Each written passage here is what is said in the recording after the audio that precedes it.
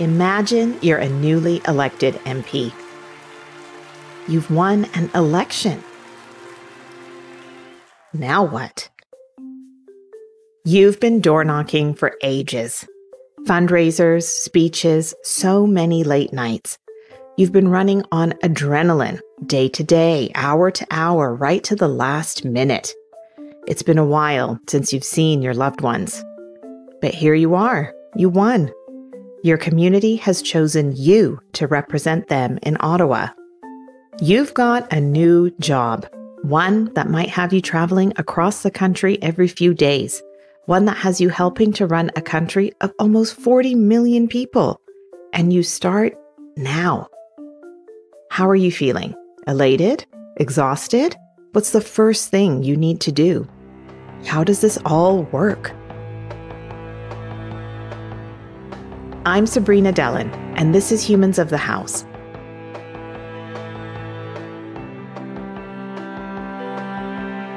We're taking you inside the House of Commons through real stories from former members of Parliament.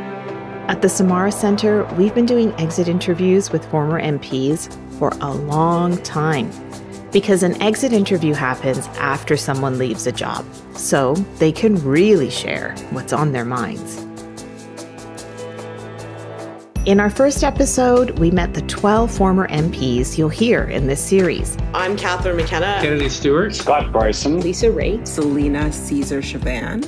This episode, we're going to introduce you to Parliament Hill through their eyes. Here, they'll walk you through their first days in office.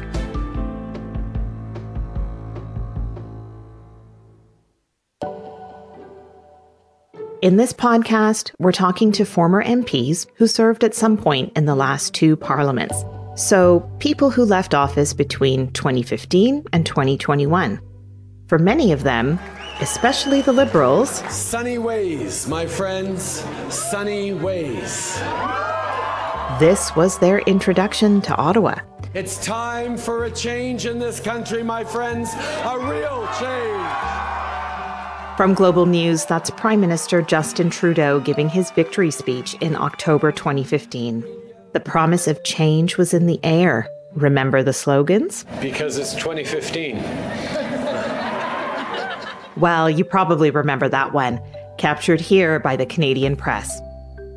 Earlier, we heard why all these MPs made the leap into politics, a field that most of us can be pretty skeptical about. And honestly, a lot of these MPs were initially skeptical too. That's why the idea of doing politics differently really appealed to Celina Caesar-Chavannes. I was running with a government that said they were bold, transformative, diversity is our strength, add women, change politics. This is going to be transformative for Canada, right? When she was sworn in as the Liberal MP for Whitby, Ontario, she was determined to represent bold change.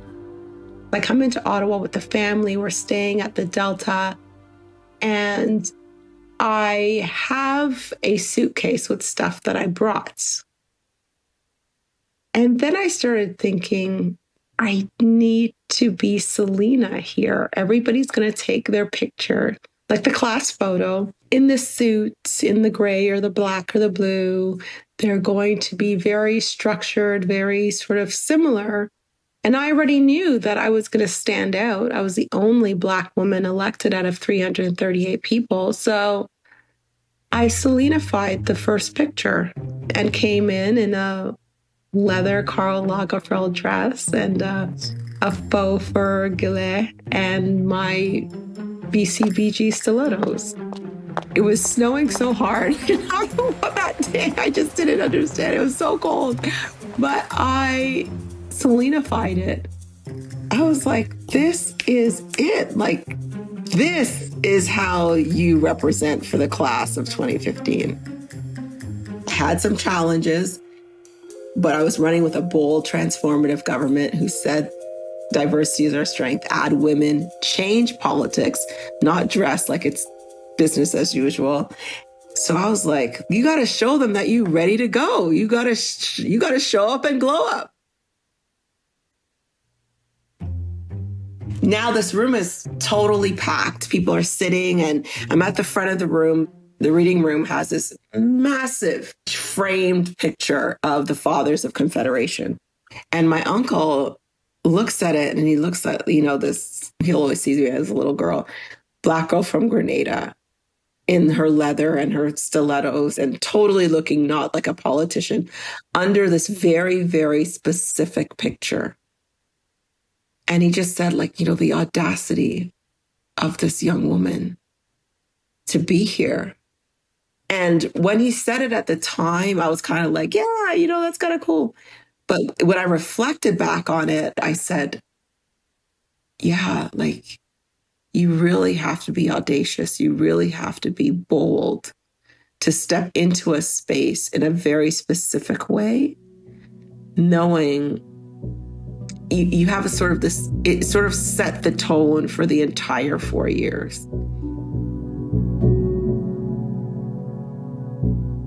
Hold on to that audacity in your mind.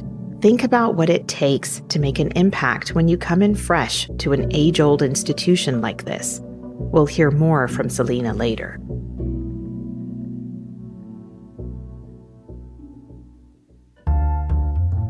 MPs arrive ready to work. They're taken around on tours, go to lots of seminars with former ministers and MPs, and there's an orientation program organized by the House administration. You get to go over to the Governor General's residence, be welcomed there. That's Kennedy Stewart. He was the NDP MP for Burnaby South and until recently served as mayor of Vancouver. What's the training like when you first arrive? What's the first thing they show you, tell you? How are you received? Yeah, on the parliamentary side, they do a really good job. However, that's a very small part of the job. The party doesn't do a lot of onboarding, a few events where you might meet people, but not really, how do I manage my new staff? How do I hire them? How do I open an office? Not really much of that at all. How do you open an office? Good question, because every MP needs at least two, one in Ottawa and one in their riding. Thankfully, the first one is taken care of. Every MP is assigned their Parliament Hill office. But before you can start serving your community, you have to find and lease an office space in your riding. It's like starting a small business when you already have a desk job in Ottawa. And if you're wondering, well, what about that last MP? Can't they just pass their office on to the new one? That's not standard practice. The biggest problem I had was opening an office. I couldn't find office space in North Burnaby that was suitable. So it actually took me about 8 months to get my office open. And I had to work out of another MP's office, Peter Gillian, who was in Burnaby as well. And then constituents are kind of wondering, well, where's your office? and you still haven't had it open, plus dealing with your parliamentary duties. So there was a lot going on at that time. On top of finding office space, you have to find the people. You need a handful of staff for both offices. That's where experience with hiring comes in handy. MPs come from lots of different career backgrounds.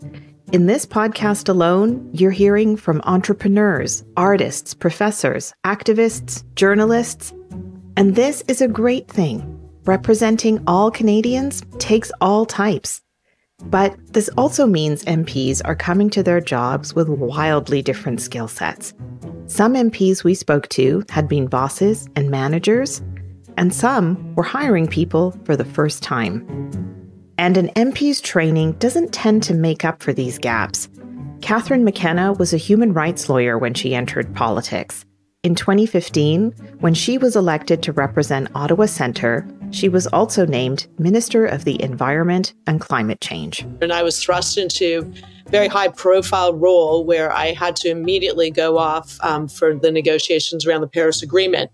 So I had to staff 3 offices, and I had literally no idea how to do it.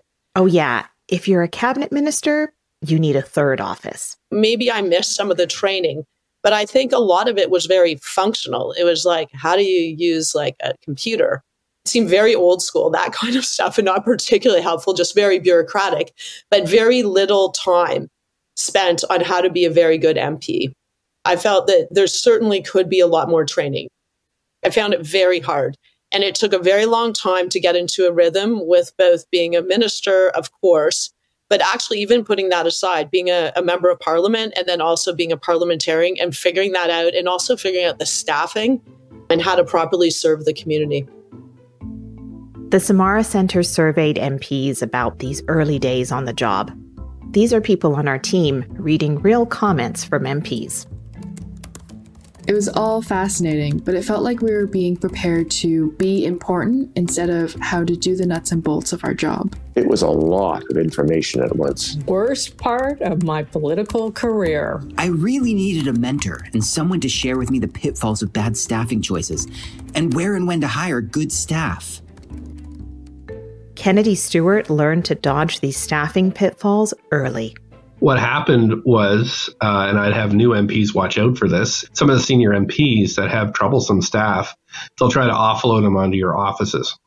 That wasn't great. They didn't end up working with my office, but that is actually something I saw happen quite regularly. If there was a troublesome staff person that either, wasn't doing their job or was problematic, sometimes the senior MPs would say, "Oh, take this staff person to work for you," and then you're kind of saddled with them. Ideally, you want staff who can show you the ropes, who know how Ottawa works, or have roots in the riding they're serving. Here's Robert-Falcon Ouellette on what he learned about hiring as a new MP for Winnipeg Centre. I know some MPs had difficulty in some of the hiring that goes on in the office, because sometimes you hire, and someone will say, "Oh, don't hire your campaign staff. They might not be good in a constituency office." But why? What are they exactly dealing with? And it depends. Every riding's a little bit different, obviously, but my riding is huge issues with immigration, poverty, welfare issues, people who are looking for pardons, drug addiction issues. I could have used someone who is a counselor, mediation techniques, someone who has experience dealing with immigration. You have to hire for that. And you kind of want someone who's also political, that they're always kind of thinking of it from a political perspective, like, does it fit within what we're able to accomplish? Like the needs of the riding and the needs of Ottawa are two very different things. And as an example, one of my staff, political scientist, loves politics, studied all the books. Associations, the lobby groups want to meet with you to talk to you about, cattle farming, grains, fish markets, aerospace. To be honest, very important industries in Manitoba. But I have no cattle farms in Winnipeg Centre. It's an urban riding. There's no fish farming. We have other issues which are far more important. And so my staff was setting up all these meetings with these people, the dairy farmers of Canada. I'm sitting across from the dairy farmers and they're telling me about their problems. And I'm thinking to myself, not that I don't care, but I'm going to have a limited amount of time today to deal with issues. And I had to go back to the staff and say, "Hey, I don't think we're doing this well."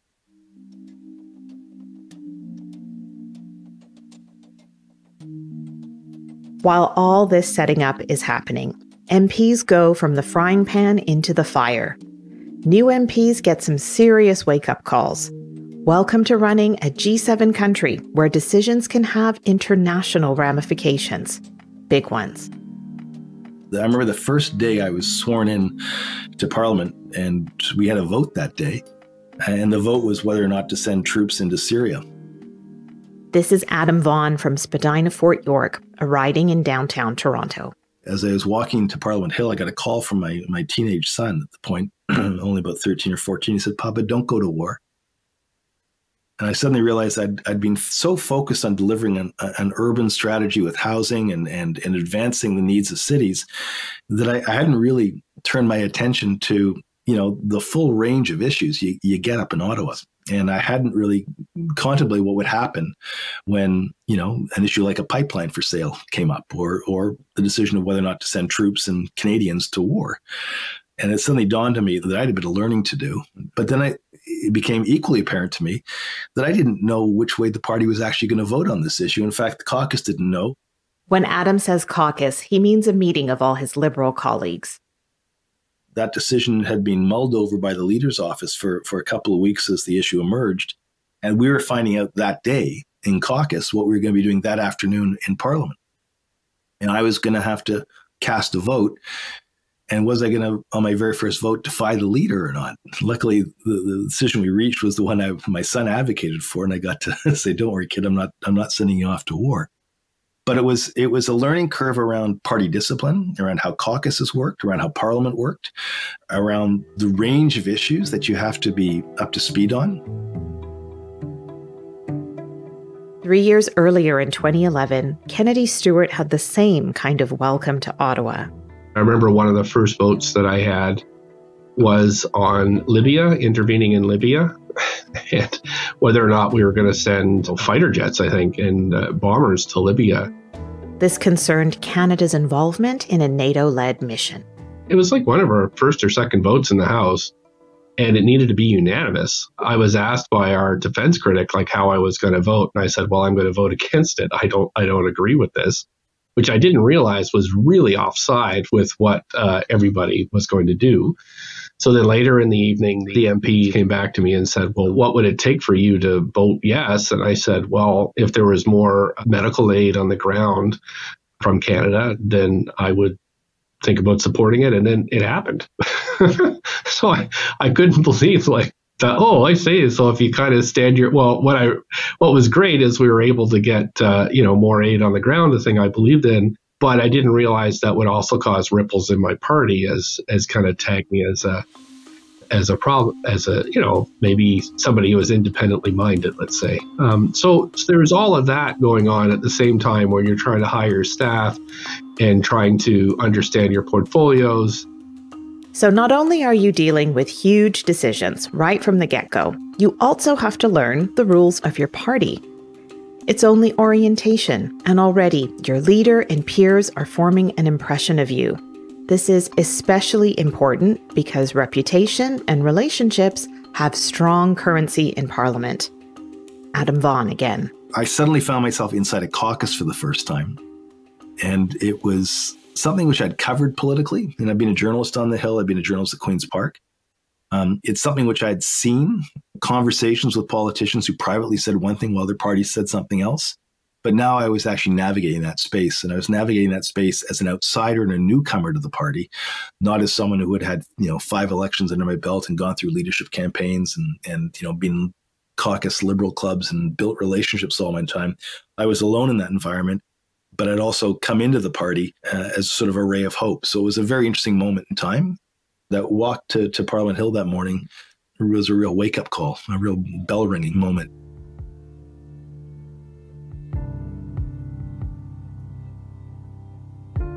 So that's just a taste of how intense your first few weeks in office can be. No one waits for you to figure things out. As an MP in our survey put it, the life of a parliamentarian and her team is life in the fast lane. Once you get going, it's hard to slow down. Best to over-prepare us for the journey before we get going. Treat this seriously if you want to strengthen democratic resilience and enhance the retention and attraction of diverse candidates. Research shows that for any workplace, a bad onboarding experience is terrible for retention. On the flip side, a good process for new hires keeps people around, improving retention by 82% and productivity by over 70%. For MPs, the sooner they know the ropes, the more effective they can be at their jobs, representing us and navigating policy decisions. This is where MPs have some detailed suggestions for improving training. Here's Kennedy again. I would definitely have more management training. If you've never directly hired or managed people, which is often the case with lots of MPs, I would make sure that folks get that kind of training before they start hiring, because we had some people hire family members, for example, which ended up being hugely problematic. There needs to be training right at the beginning for that. And I would think that all parties structure their offices differently. So it might have to be custom made depending on the party that you're in. Here are more thoughts from our survey. Onboarding needs to be an ongoing activity, not just a 7-day fire hose of information in the first week. For many new MPs with no political experience, people are not even sure what questions they're supposed to ask. Treat it like Fresh Week, a window of opportunity to give practical, diverse guidance. offer multiple opportunities for dialogue with former parliamentarians, offer certification courses on HR, finance, self-care, Indigenous relations, diversity, equity, inclusion, offer sessions on how to get done, and follow up bi-weekly or weekly for the first 6 months until MPs feel settled. The more that is put into better equipping MPs, the better overall results we will get. Sabrina, can we back up for a second? Yeah, sure, Elena. What's up? So those MPs, Adam Vaughan, Kennedy Stewart, they were talking about voting on Canada's actions in Libya and Syria, but I'm not sure what that means. What are they voting on? Glad you asked. Let's call in our team. Hey, Beatrice. Hi, Sabrina. Beatrice, fill me in here. What is a vote? How do votes work? What are MPs voting on?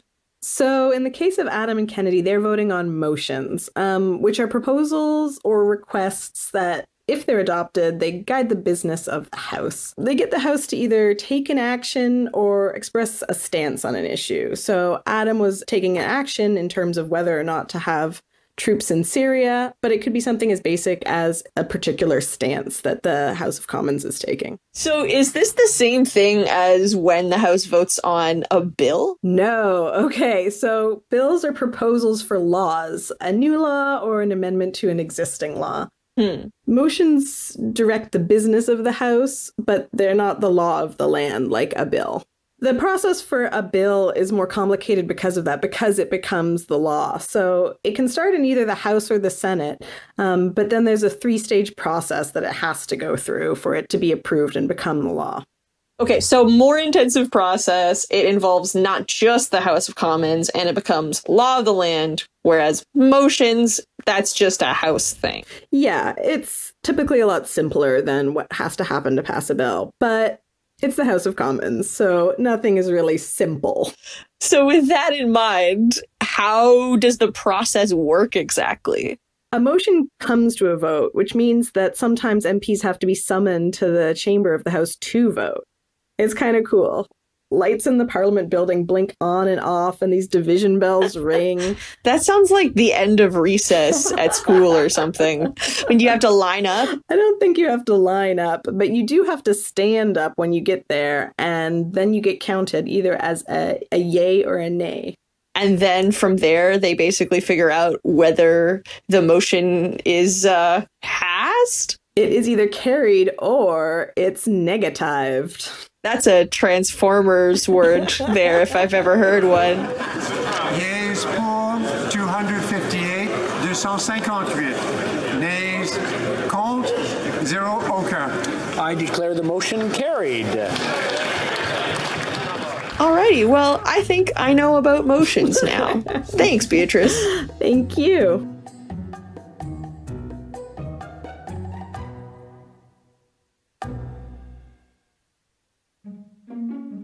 This is a mid-roll ad, so you might be expecting us to sell you a mattress or some accounting software.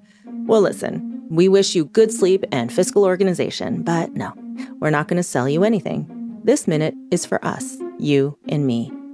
I'm Hannah, one of the producers of this show, and we want to tell you why we made this podcast. See, the Samara Center for Democracy is on a mission to secure a resilient democracy with an engaged public and responsive institutions. What does that mean? Well, the Samara Center wants to make it easier for you to talk about Canada's democracy and participate in it. So, talk to us. Tell us why you're listening to this show. It's simple to do. I know you've got your phone in your hand right now. Post about Humans of the House and tag us on Instagram and Twitter at the Samara Center. That's at TheSamaraCentre. We know why we're doing this work. Tell us why you're listening. Hashtag Humans of the House.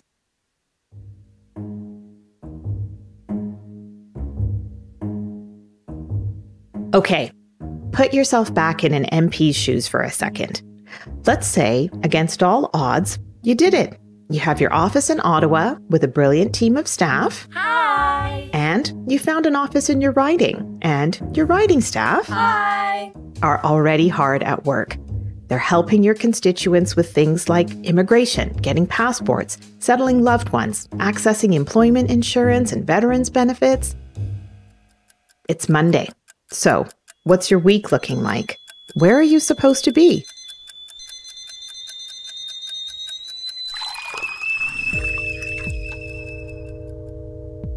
When Parliament is in session, Monday morning usually finds MPs en route to Ottawa. While in Ottawa, MPs follow a routine schedule called the Daily Order of Business. From Monday to Thursday, they're all in the House of Commons at 2 p.m. There's member statements. Basically, MPs can give short speeches to the House. That's followed by question period, QP. This is probably the part of an MP's duties you're most familiar with because we see it all the time on the news. In 4 decades. When will the government realize that Canadians are out of money and the party's over? Here. The Honourable Minister for Families. Mr. Speaker, the Leader of the Opposition seems to have amnesia because over the past 2.5 years, it has been this government that has supported Canadians. Outside of question period, the rest of an MP's time in Ottawa is spent on House duty, in committees, and in their offices. I know, that's a lot to take in, so let's break those down. Your average MP is a part of at least one parliamentary committee. These are where members from across party lines come together to study bills and different issues. Then they report back to the House of Commons. A lot of MPs say that committee work is one of the best parts of the job. We'll find out why on a future episode. As for House duty, here's how Kennedy Stewart explains it. All MPs have House duty where you actually have to go sit in the House of Commons because they have to have a minimum number of MPs in the House. So you sit there for, I can't remember what the shift is, but it's something like 6 hours or something. So you are sitting in the House of Commons, often with very long-winded speeches that are totally scripted. There's no chance for dialogue. So you use that opportunity to answer emails from constituents or, like in my case, write books. So when people accuse politicians of just sitting around, they should know that this is literally a requirement of the job. The speeches that take place while MPs are on House duty can cover a huge range of topics, from supplying weapons to foreign governments to debates about the mountain pine beetle in BC. And one last thing while we're still in Ottawa, caucus meetings. Every Wednesday morning, parties gather all their members to meet, talk strategy, and come up with ideas for laws. This includes the party leader, all of the MPs, and all of the senators from that party. The typical workday for an MP is supposed to be 10 hours long, 8:30 a.m. to 6:30 p.m. But it's pretty common to have a 12-hour day while Parliament is in session. And it doesn't stop there. The work week is done. MPs have made it to Friday. TGIF, right? Well, Thursday night is usually when MPs make the trek back to their ridings. Some MPs stay in Ottawa most of Friday. If your riding is in Ottawa or somewhere nearby, that's no problem. But Canada has 6 time zones. There's no direct flight from Ottawa to Whitehorse. If you're lucky with the connections, you can maybe get there in 9 hours. But most trips will take you closer to 12 and have 2 stops along the way. Here's Kennedy Stewart breaking down what it would take for him to get back to the Vancouver area. Coming from British Columbia, I was flying probably 15 hours a week for 9 months of the year. That kind of takes a toll on you after a while. You're away from your family a lot, especially if you're from the West Coast or the North. It's especially taxing in terms of the travel. You have lots of time to do work or get to know people on the plane because you're on there for 5 or 6 hours during your flight, and did a lot of writing on the plane too. So great news if you're an aspiring MP and also an aspiring author. But otherwise, think back to your last long trip and the journey itself. You're tired, you feel gross, and then there's the jet lag. Picture that, but twice a week. This schedule varies depending on your role. If an MP only has one role in Parliament, they are called a backbench MP or backbencher. and their travel routine is largely going between Ottawa and their riding. But some MPs are also cabinet ministers or parliamentary secretaries. We'll break down what they do next episode, but for now, know that they have additional duties that can up their travel and work hours. For example, here's Matt DeCourcey describing a typical Friday from when he was an MP for Fredericton. It was routine for me to get home Friday around 7, 8 o'clock, like through my time in office, because I eventually ended up being a parliamentary secretary, had to stick around Friday mornings, and then I'd race to fly from Ottawa to Toronto to Fredericton, get in my car, and I go right to my folks' place and kind of debrief the week with them around the kitchen table, right? And that was always the way that I got reconnected to my community, because my mother would have lots to share about what was going on in the local community. Speaking of connecting with community, that's how MPs spend their weekends. A typical Saturday can be packed full of local events. If you've met your MP, I'm guessing you met at a local barbecue, street fair, charity event, business opening. MPs also use the weekends to meet with local organizations and hear their constituents' concerns. And then, it's Monday again. They're back on the plane to Ottawa. I feel tired just recapping all of that.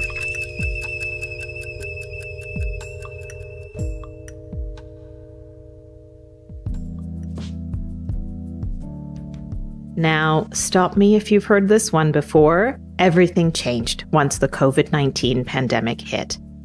Some of the MPs we spoke to had their time in office dominated by COVID. They were learning how things worked as everything was changing around them.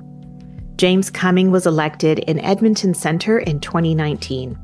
He only had a few months of pre-pandemic MP life before it all went online.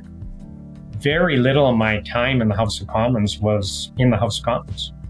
You know, initially after being elected, we went till, full sittings for a few months, and then COVID hit. So it became the culture of Zoom. And so you really didn't have that interaction. But it would have been good to have a better sense of how to build those relationships, and particularly with opposition members. And I started to build some of them while I sat on committees and when I was vice chair to try and, get some things done. But it was predominantly a Zoom environment.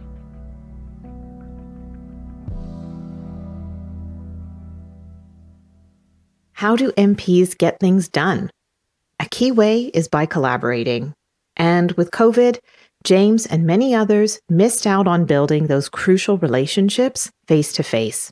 They missed out on connecting with constituents, too. That was incredibly difficult because you weren't doing events. Constituents aren't going to sign up to a Zoom call. They'll come out to a community event that's something that, they enjoy to do, bring their families out, and you'd be able to see them and do things with them and meet their entire family. The impression is that everybody thinks everybody's on social media, and they're not. They're spending most of their time with their families and doing what they want to do. Whereas those interactions you would have, whether they be with community leagues or at business events, that's where you get to hear a lot more and have a lot more interaction. So it was hard to stay in touch with them. You would certainly stay in touch with them if they had a specific issue that you were working with, and then you'd have that one-on-one. But the majority of your constituents are not engaged with government every day. They're not. They're living their lives and trying to get things done. They don't wake up in the morning saying, I better call James Cumming today because he's going to make the world move. Those events pre-COVID were very important. And it's good to see that we're back to some semblance of that again, because I think people are starting to get their lives back.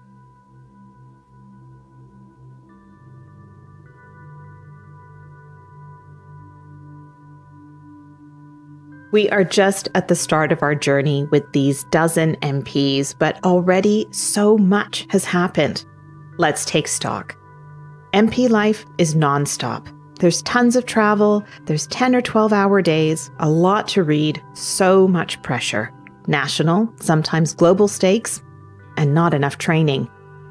And for some, once they had a handle on it, it didn't matter because a global pandemic made them have to learn a whole new way to do the job. On top of all that, many MPs struggled with belonging, a persistent feeling that the House of Commons wasn't meant for them. Here's Celina. You may remember her uncle describing her audacity. And he looks at this little black girl from Grenada in her leather and her stilettos. After her swearing-in ceremony, Celina's first few weeks on Parliament Hill were tough. I walked through the space and didn't see anything that represented our contribution as Black communities to the country. You know, no physical representation that we had ever been there or made any political, social, economic contribution to the development of this land. And that for me was very stark. The concrete structure itself is very cold and uninviting, but to not see yourself, to not see any representation of who you are, knowing that you've been here for over 400 years, not to see nothing was almost intentional. And so I internalized that right from the beginning.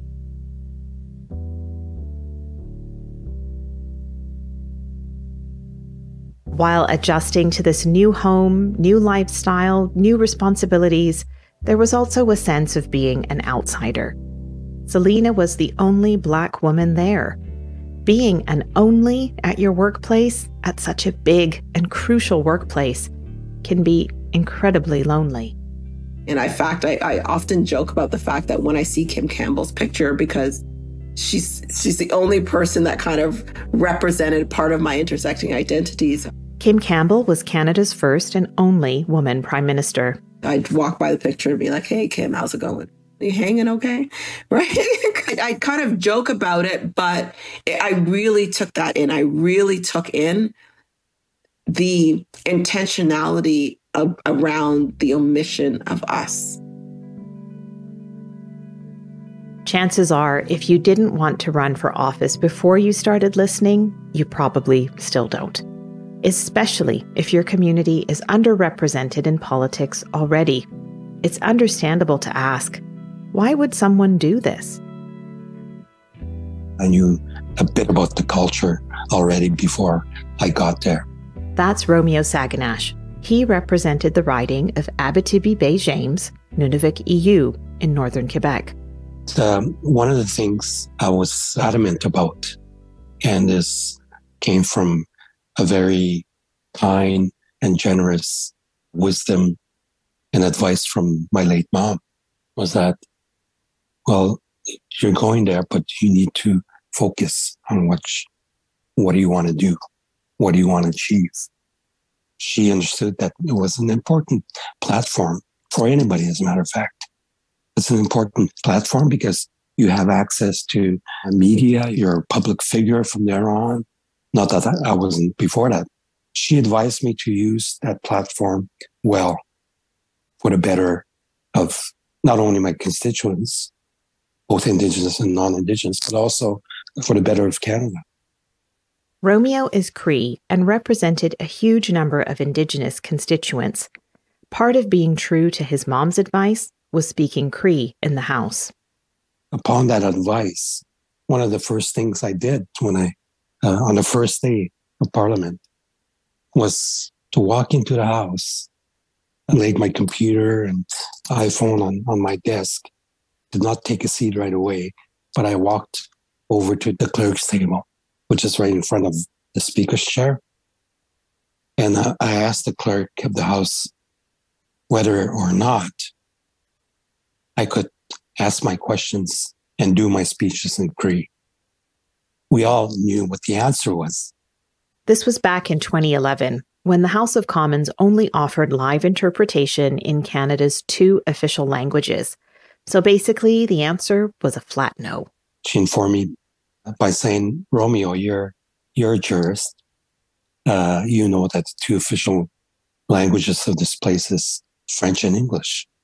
I said, sure, I understand that. But here's a language that has been spoken for more than 7,000 years. And I can't even speak it in this place. I thought it was called the House of the People of Canada. Am I not part of that? Anyway, that was the initial discussion. But I had proposed over the years different mechanisms, different avenues and ideas to allow that, including for the clerk in the House of Commons to ask for a legal constitutional opinion on whether or not I had the right to speak my language in that place. So that journey alone took almost 8 years to finally arrive at a solution. And it's interesting because one of the things we found out through the committee that studied the possibility of this happening, PROC, which is the main committee of the House Procedures and House Affairs, we found out through that process that the Bureau of Interpretation of the House of Commons has a bank of over 225 Indigenous interpreters in over 25 languages. So everything was already there. It was just a matter of accepting and how we can do it at that time. So now it's possible. It took 8 years of work for MPs to be able to use these languages in the House, some of the oldest languages spoken on this land. Romeo can still hear the legacy of this change today when he visits the House of Commons. I was at the House of Commons just on Wednesday. I went to the question period, and Laurie Littlewood, who's the MP for Nunavut, did her member statement entirely in Inuktitut. That was a proud moment, powerful and proud moment.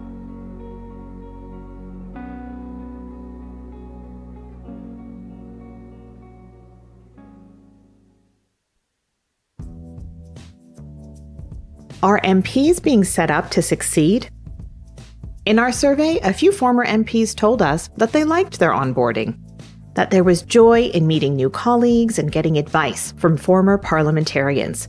There was awe in taking in their new surroundings, a sense of accomplishment in finally achieving their dream. But so many found their first days to be overwhelming and isolating. From what we've heard, the average welcome to Parliament leaves a lot to be desired. What would Parliament look like if our MPs were well supported and prepared to hit the ground running? How many more would stay in politics, and how much more would get done? And what if all MPs felt welcomed as they are?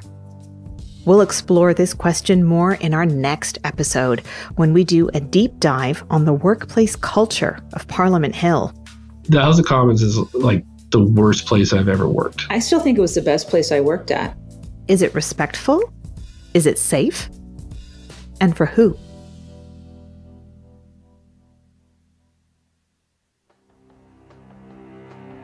Big thanks to all the former MPs, and thank you for listening to Humans of the House. This podcast is produced by Media Girlfriends for the Samara Centre for Democracy. I'm Sabrina Dellin, Executive Director of the Samara Centre. Executive producers of this podcast are Hannah Sung and Garvia Bailey.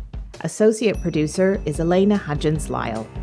Research is by manager Dr. Beatrice Wayne and coordinator Vijay Kumar at the Samara Centre. And our sound engineer is Gabby Clark. Theme music was composed by Project Whatever. A special thanks goes to the Canadian Association of Former Parliamentarians, Charlie Feldman, Bill Young, Michael McMillan, Ruth Ostrower, Jennifer Giamblanco, and Nanaba Duncan. This episode included clips from Bloomberg, The Ottawa Citizen, and CBC. We are also grateful for funding from Heritage Canada and Rosamond Ivy. The Samara Centre for Democracy is a nonpartisan registered charity. Our mission is to realize a resilient democracy with an engaged public and responsive institutions. To support our work, visit samaracentre.ca and click Donate. This podcast is part of the MP Exit Interview Project. To learn more about this work and other research, visit our website and follow us on Twitter and Instagram at the Samara Centre. If you, like us, care about the human side of politics, help spread the word about our show. Rate and review us on Apple Podcasts. You'd be surprised how much it helps. Tell your friends, and if you teach, share the show with your class. Thank you for listening.